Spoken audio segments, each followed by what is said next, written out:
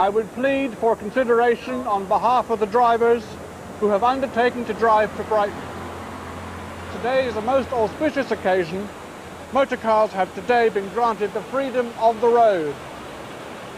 Gentlemen, let us show the world what we can do on the road to Brighton. Britain's first proper motor dealer, Harry Lawson, resplendent in a uniform of his own design, organised the so-called London to Brighton Emancipation Run to celebrate the fact that it was no longer necessary to have a man walking in front of your car with or without a red flag. The brakes were off. The motor car would never be the same again.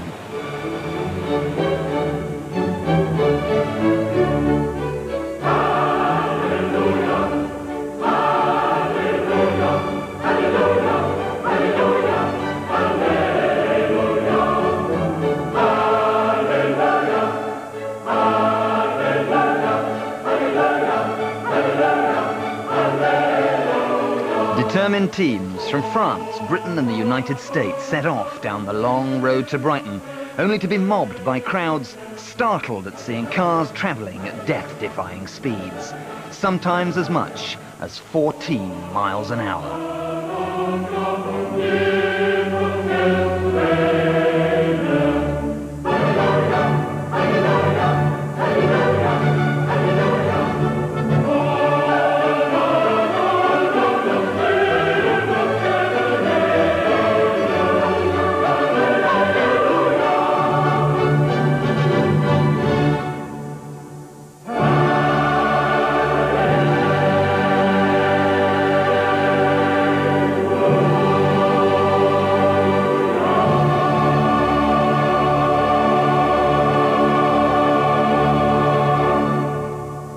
And here we are, 100 years later in a very wet and drizzly Hyde Park, and that first moment is still being celebrated. That moment when the motor car was liberated, when it threw off that first piece of killjoy legislation.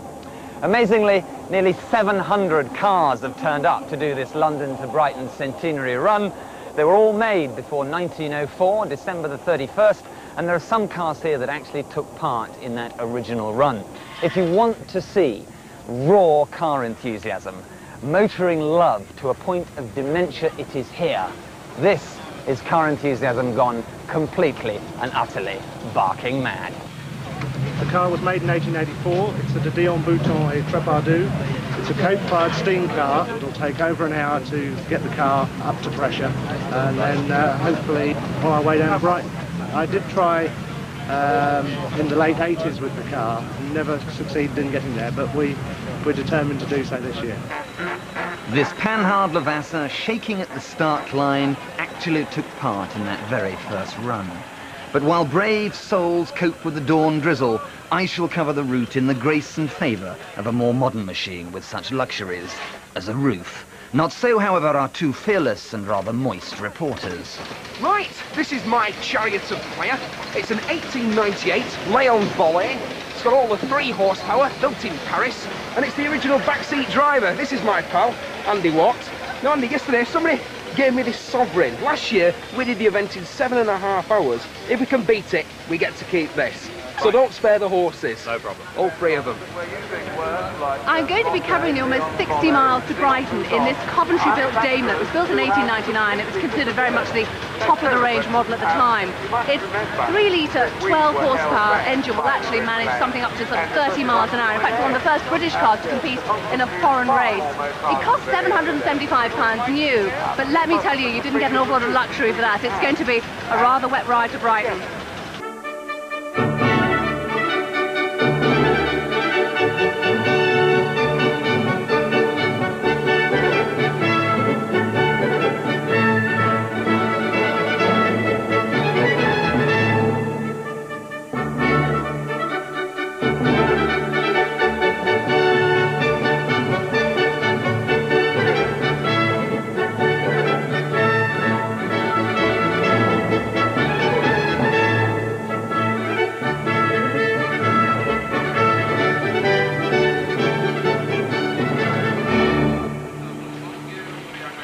Say the words old car and one very famous name leaps to mind. a man who has devoted his life to the preservation of our motoring bloodline, Lord Montague of Beaulieu. We sent Michel, passengering him in his 1899 Daimler, down to Beaulieu to find out exactly how this passion started.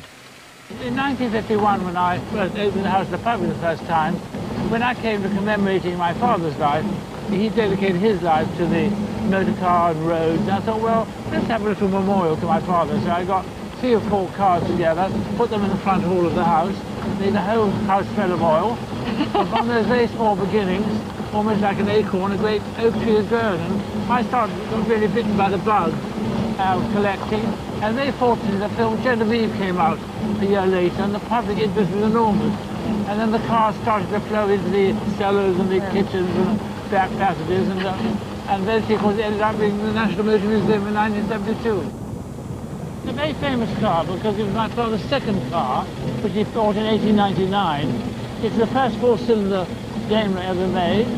It is the first car ever to race on the continent driven by an Englishman. It took King Edward IV, very famous drive here in the New Forest village, Prince of Wales, and he had these very pretty girls in the back as his wound, with big hats on, and the King said at the end, "You ladies have got to get new types of passion now that motor cars arrived." A very perceptive remark. Now, what about the rest of your family? They too are involved now, aren't they? Yes, well, the whole family of driving cars on the Brighton Run, and my oldest son in a 93 Daimler, he's more interested in railways, really. And my youngest son is doing his debut in the Dion Bouton. And my daughter marries in the ladies' team. Splendid. Britain's oldest racing car, 93 later, so I hope they'll all get there. But regrettably, Lady Mary Montague didn't finish. She broke down in Red Hill and never crossed the line. In fact, many of the contestants were beginning to show their antiquity, and we're talking the cars, not the drivers. The road to Brighton was lined with owners forced to get out and get under. A bit of engine tool. One of the valves has gone underneath or something. Absolutely peculiar, huh?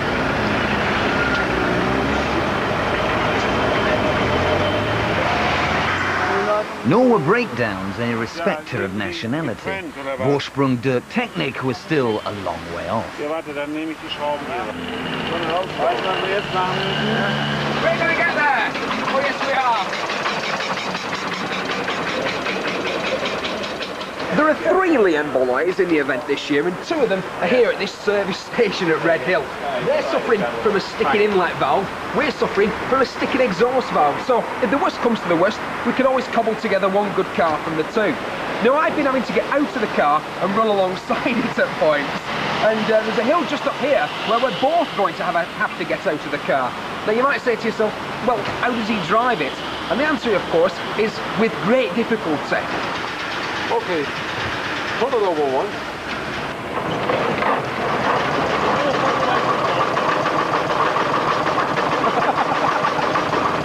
We have to walk up this one. Ready?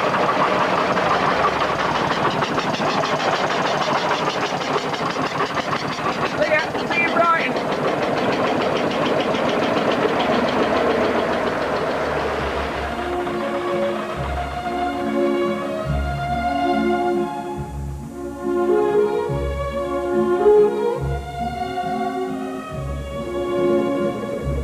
The Dion's catching us.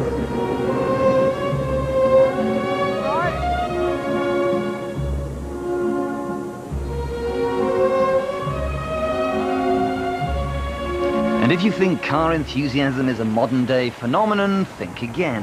100 years ago, people were crafting their own crazy confections. Yes, it's not a veteran car. It's also not what you might think it is. It is, in fact, a replica car. Built by George here with his own fair hands. A sort of do-it-yourself job. Now, there were do-it-yourself cars around at the turn of the century. But I wonder what they look like.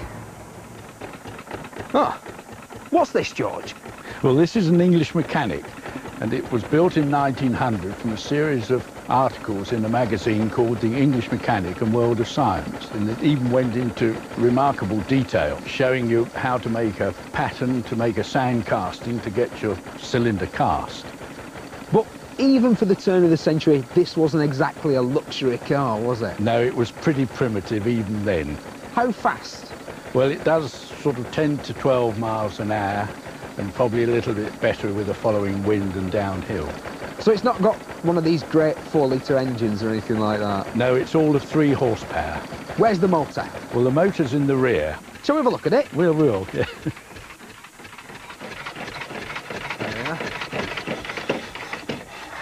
Well, you don't need a rev counter, do you? Just fingers, really. Yes, you can count it in your head. So what have we got here? Well, this is a single-cylinder engine, and it's belt drive, which gives you 2 forward speeds and no reverse. Difficult to drive? No, it's very easy. Can I have a go? You certainly can. Give us the keys then. Right. Get this in there. Just wind it round. Try not to lose a finger in the process. And with one mighty heave, this thing should go. Chance to be a fine thing.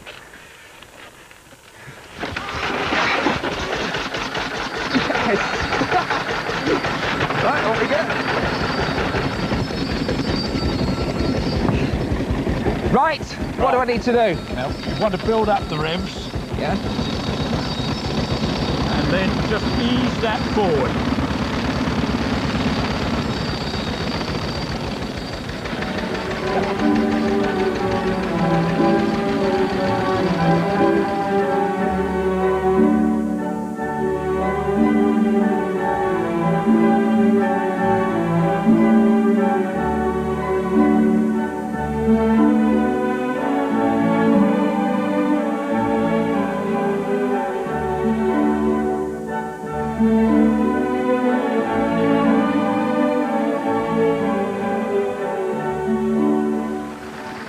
What sort of progress do you think I'm making, Lord Montague? Well, very good so far. I'm touching some wood in my steering wheel.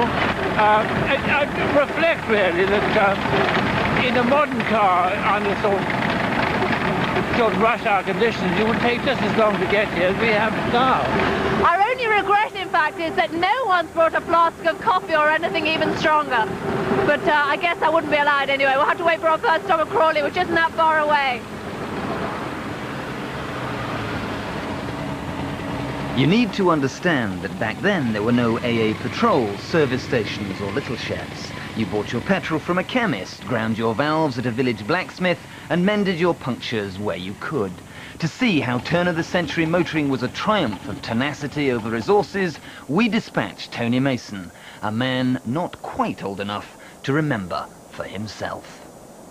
So we're in a 1903 car. What was it like driving on the roads in 1903? Well, very different from the roads of today because they were all loose surfaced, apart from in towns. And presumably no signposts? No signposts whatsoever, so you had to imagine your way along the road, and it was travelling hopefully, and then perhaps you arrived. And how did you find your way around? Any maps or anything? There were maps produced mainly for cyclists, but of course they quickly adapted those for motorists. And in 1903, books like this were produced, which isn't a book of common prayer, but has the maps in it and all the gradients showing where one had to beware of going down steep hills rather than worrying too much about going up them. It's all very cosy in here, not much room at all. What about luggage? Luggage was tended to be sent on by rail, and that was then going to get there. But you might not get there, of course. No, and of course if you didn't get there, then not only had you got all the materials that you needed for the car to keep that in good working order, or to repair it when it went wrong, but you also had sustenance for the passengers and driver. And Frank Hedges Butler, who was an early pioneer motorist, he reckoned that you needed to travel with at least 2 bottles of dry sherry and with a packet of biscuits with you, so that if things went wrong, you could stop by the roadside, and at least while the chauffeur was dealing with the car, the passengers were well looked after. Oh, all right. Well, let's have a bit of this then. That's good, isn't it? It is indeed, yes. Free breathalyzer days, of course. Well, exactly, so the driver could have one. Indeed. Great. You've got all sorts of bits and pieces. What on earth are those things down there? Well, those actually are what the early motorists called bombs. In fact, we call them bangers now. And because of the problems with dogs chasing motor cars, if you're prepared to light one of these and throw it about the back, seriously? we'll get rid of that. Yes, indeed.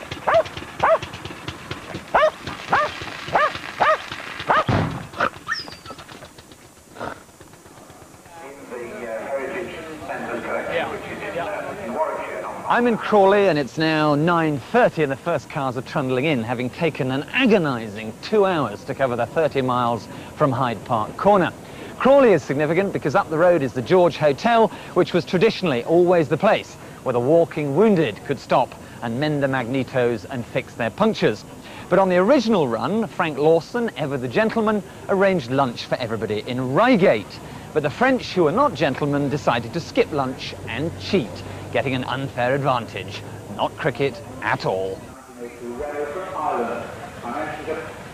I was in another car, which didn't get beyond the starting line, so I transferred to the chairman's car, which is driven by Sterling Moss, so it can be bad. Very direct steering. I have a little bit of problem sometimes with the gearbox, finding exactly where the gears are. And but having said that, it's really very nice. And when one gets the hang of it, it's my first time up, so I mean, when Susan was driving it, does a much better job than I do. The car stood up to Lord Montague's driving remarkably well, which is incredible because he's driven it not like a vintage car, but like something more like a modern car. It's been really great fun, though I have to say it's incredibly uncomfortable and it does serious damage to your bladder. But it's been a good ride. We're halfway there, and hopefully we'll get there without breaking down.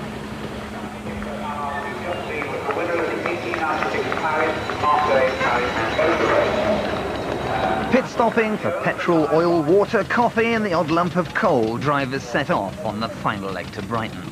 But 100 years ago, the internal combustion engine wasn't the only form of propulsion. Not everybody wanted to start their cars by waving a blowtorch at the worryingly named hot tube ignition. Edwardian motorists could opt for a much safer and gentler form of locomotion, steam. Michelle visited the Science Museum at Wroughton, Wiltshire to find out more. Beep, beep. Beep, beep. Get your veil and get your duster. Get the yen for goggles when the wind's a guster. Keep your Hubbard gown firmly belted down when you're out in your Stanley steamer. We're driving along in an 1899 Stanley Locomobile steam car.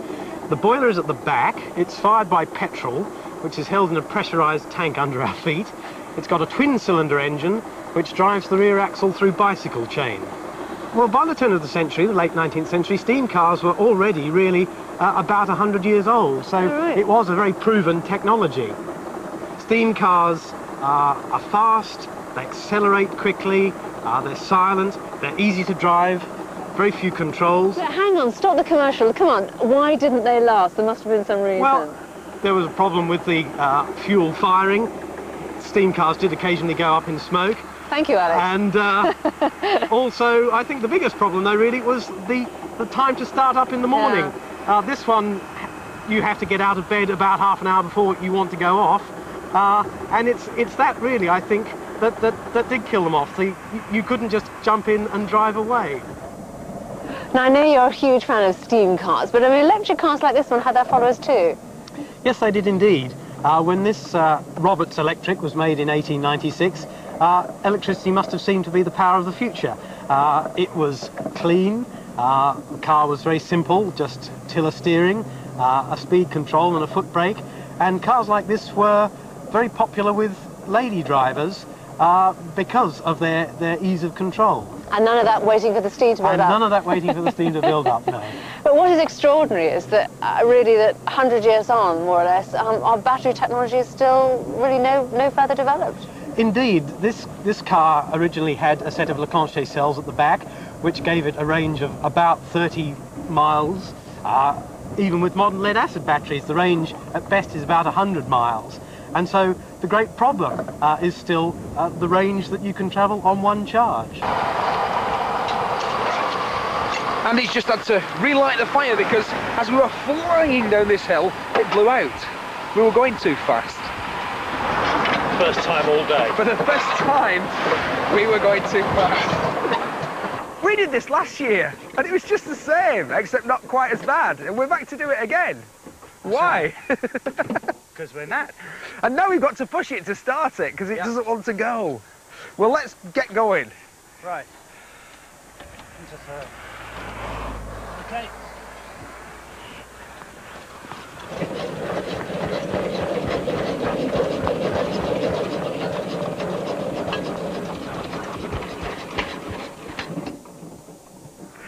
talk now. Now what? Anybody want to buy a Leon Bollet? Cheap. Not all the Leon Bollets were perambulating disasters like Steve's, as this 1896 model proved by chugging onto Brighton without missing a single belch. By the turn of the century, cars like this 1901 Lanchester had become almost dependable. Within 6 years of the Emancipation Run, power, refinement and performance had improved beyond all recognition. Reliability was getting better all the time too. And there was no better place to prove it than on the racetrack. In 1902, SF Edge drove this 30-horsepower Napier from Paris to Vienna to win the Gordon Bennett Trophy for Britain. Now, by modern standards, that was an incredible feat, especially over unsurfaced roads on these skinny little tyres.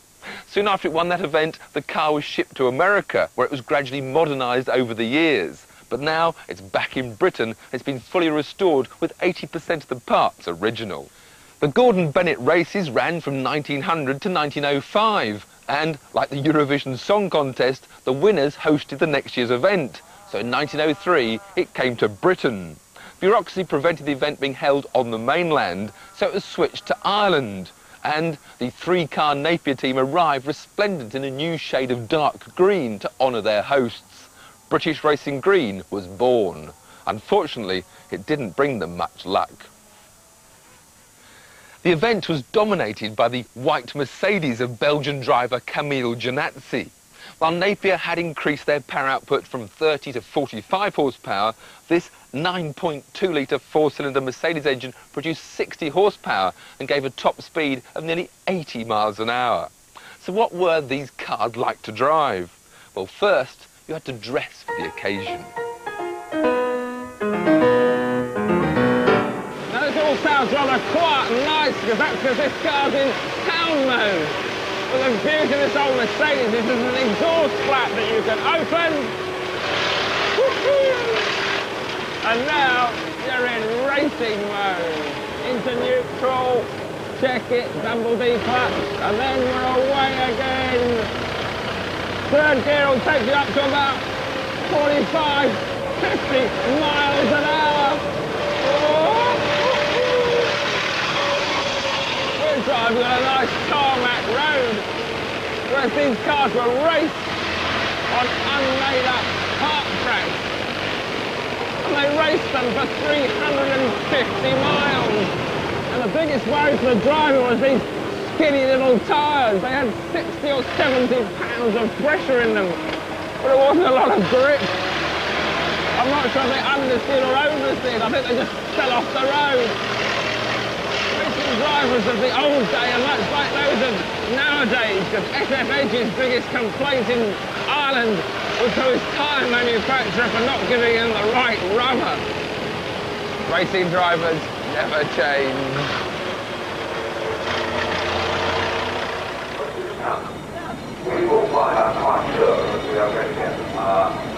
It's now 10:45 and we are in Brighton at the finish. And even though this is by no stretch of the imagination a race, there is a certain frisson of excitement here to see who crosses the line first. I've watched these crowds all the way down the A23. Look at them. It's like a royal wedding.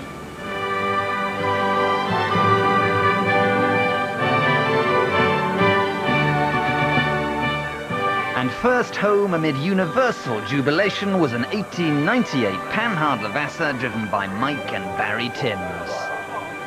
Very early car, and it's very powerful. And I think that we just got ahead of the traffic, and the lights were with us, and the policemen were with us as well.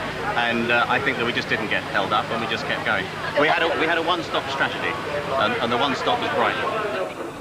With aristocratic elan, Lord Montague piloted both Michel and his Daimler to an honourable early finish.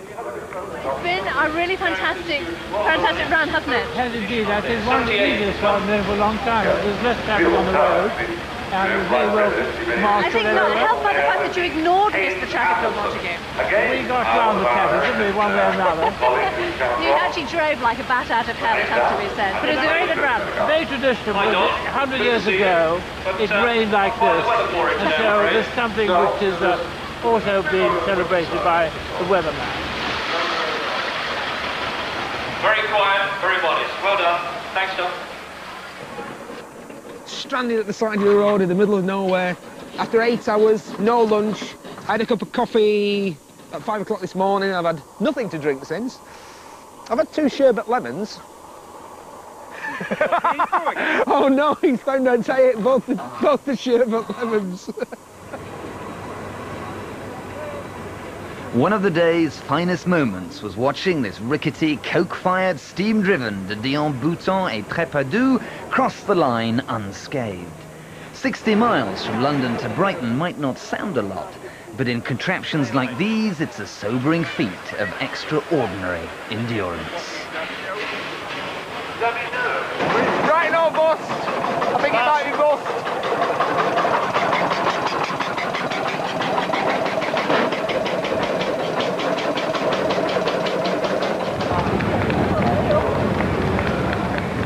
I just think it's the grandest automobile event in the world. We're very, very excited to be here and excited to finish. It's a challenge, and also it's my 44th run. Oh, it's wonderful! First time from North Carolina. We will be back. So what happened all those years ago in 1896? Well, nobody knows. The French claim that they were first, but they cheated.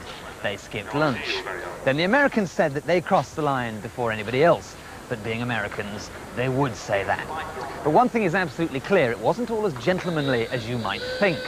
Years later, it was admitted that the electric cars didn't get here under their own power. What happened was they were taken by train, dropped just before the finishing line, smeared with mud to look convincing, and went through with hoots of jubilation. The motor trade, it would appear, has always been dodgy.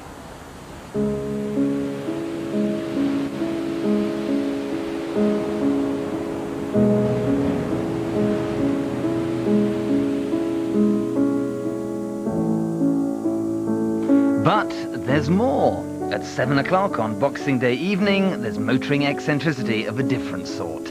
Jeremy Clarkson looks at Motor World UK.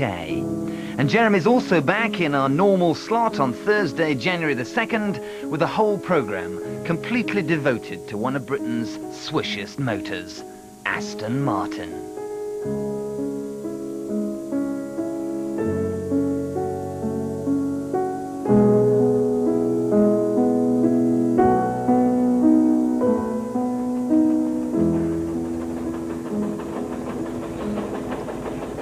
Right, well, I'm glad you're here.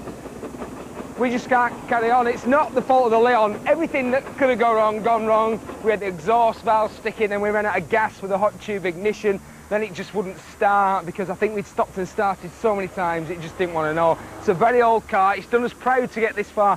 We've got to Anstey, and the reason we've got to stop, rather obviously, is because it's gone dark and we haven't got any lights. So the Sovereign goes back to its owner, but I couldn't care less because I'm now going to get in a modern car. I'm going to drive to Brighton, and we're going to have a pint, aren't we? A pint and a pint. I am starving.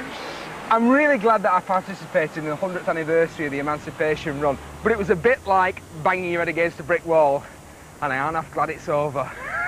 I'm shattered.